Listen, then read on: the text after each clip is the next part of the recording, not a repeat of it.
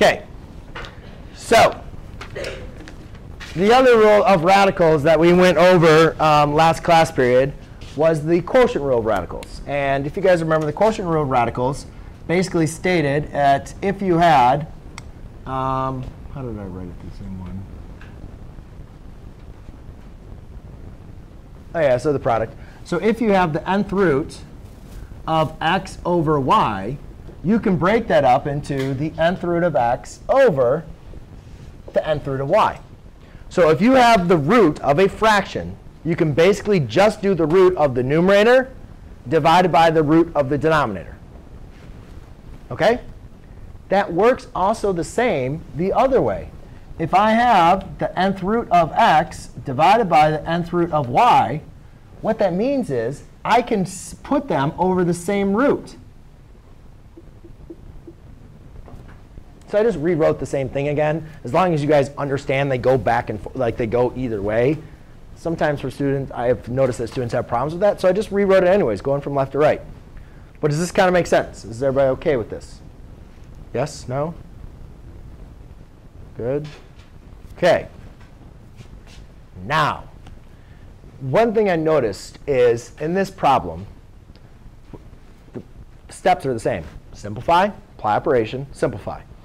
What I notice in here, do you guys think 2 divides into 54? Yeah, they're both even, right? Would x squared divide into x to the 5th? Yes. And would y divide into y cubed? Yes. So in this problem, I'm going to simplify them. And by simplifying, what I'm going to do is I'm going to put them under the same radical symbol.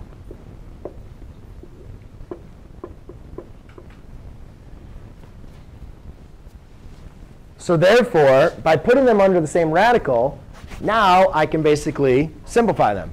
So Anthony, what I would write down here is 54 divided by 2. That's now going to leave me with 27.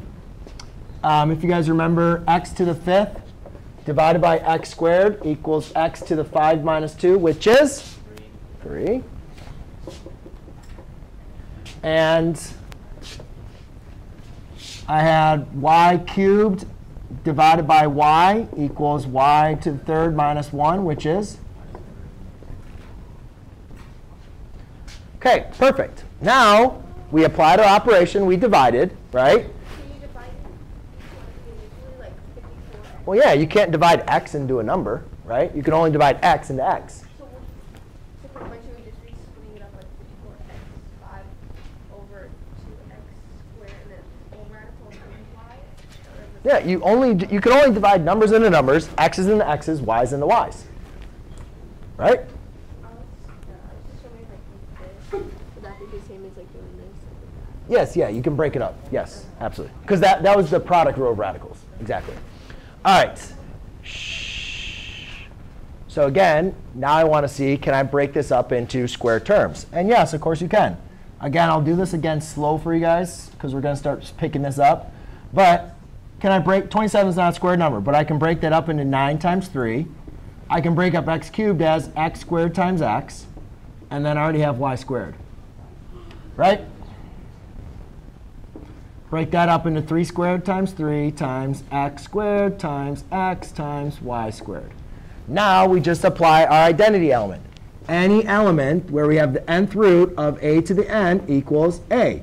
So I have the square root. Any element that I have, since we're talking about the square root, right, because this is a 2, because nothing's written there, so it's a 2. So now I'm basically looking at every element that's to the 2nd power I can pull out of the radical. So I have 3 to the 2nd power, x squared to the 2nd power, and y to the 2nd power. So it's 3xy times the square root of what's left over, 3x.